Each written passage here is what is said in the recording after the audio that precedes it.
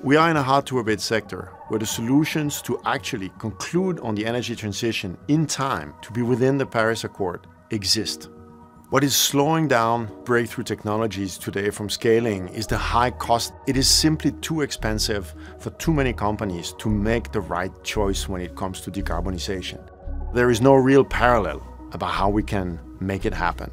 What we have learned at Maersk is actually leaning into some of the solutions, taking bets and pushing has an immense effect on the ecosystem. Today, the uncertainty around regulatory framework and the fact that the cost differential is so big does that a lot of projects are being paralyzed. Politicians and regulators can make a huge difference by providing the right incentives and the right midterm measures to ensure that we can come to a just and fair transition.